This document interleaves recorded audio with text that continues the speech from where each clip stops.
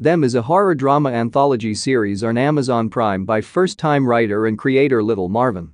Season 1 of the series takes place in the 1950s during the Great Migration and follows a black family as they move into an all-white neighborhood in California.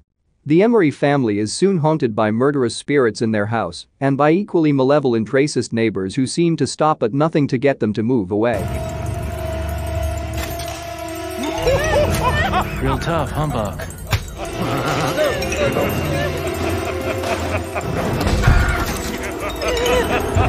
Terrorized from all directions, the family spirals out of control as ghosts of their own darkness begin to take over. Well, I'm right here, motherfucker. Last seen standing inside a ring of fire, what happens to the Emery family next? If the ending of Them Season 1 has left you with questions, you've come to the right place. Spoilers ahead.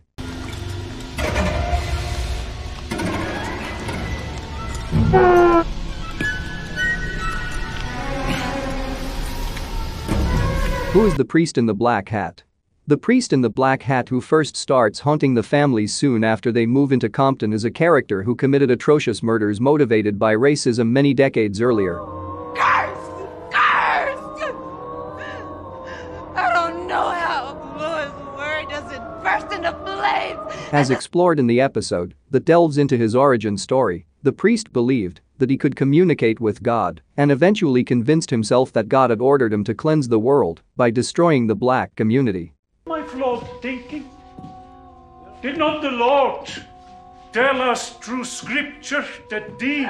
As we find out later, the priest had been listening to the devil instead, who was disguised as a young boy. We see them make a deal with promises of great power should the priest succeed in causing as much pain as possible to African Americans. The priest, who acts self-righteous in thinking he's doing the Lord's work, ends up destroying his own community when it bursts into flames after he kills the helpless black couple.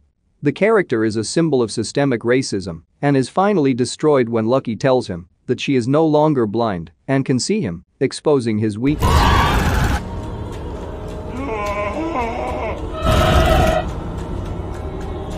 Where does the ring of fire around the Emery house come from?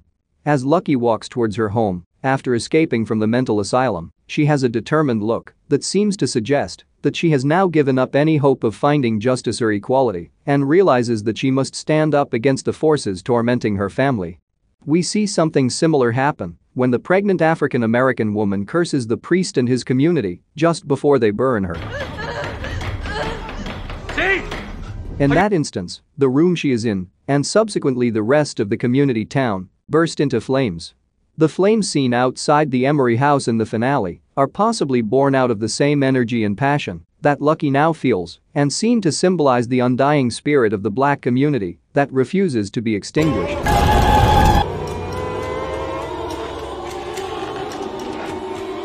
I see you. The flames also likely serve as a warning of retribution to the bigoted neighbors if they continue to torment the family. Never should have come here. What did you do to Betty? You don't belong here. This is our home. Go back to where you came from.